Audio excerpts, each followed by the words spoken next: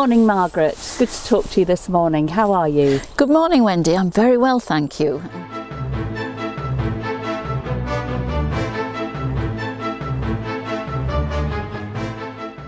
I'm just glad to say it's not quite as cold as yesterday. Yes, I know, especially as we got up early to watch the children's races. Oh, that was so exciting. I think it bodes very well for the future of the sport.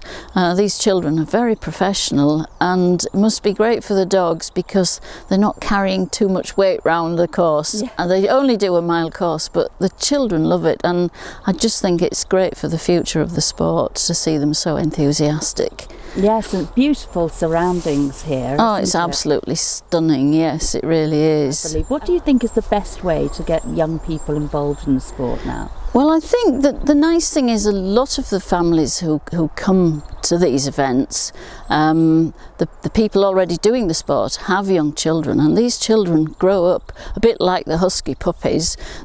They're not tethered outside the vans, obviously, but the husky puppies start really early.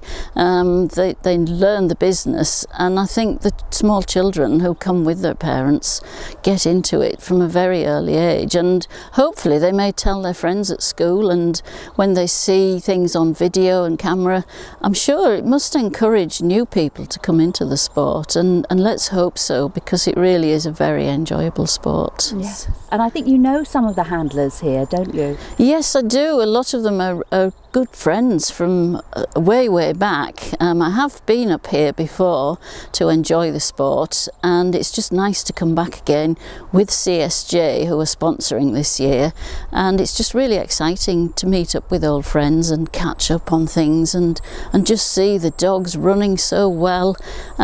It's just a really enjoyable sport for anyone to get involved in. Oh. Now, I know that you're a judge of Borzois at Crufts. Are there anything particularly that you look for in huskies when you're watching them? I think you just need a really switched on, healthy, fit dog.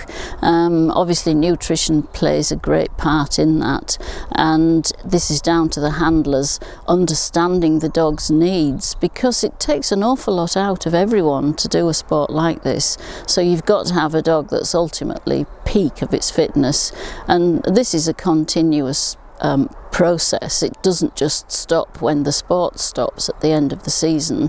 These dogs have to be kept fit and well throughout the whole year, and good nutrition and good management plays a huge part in this. And what are you looking forward to seeing today?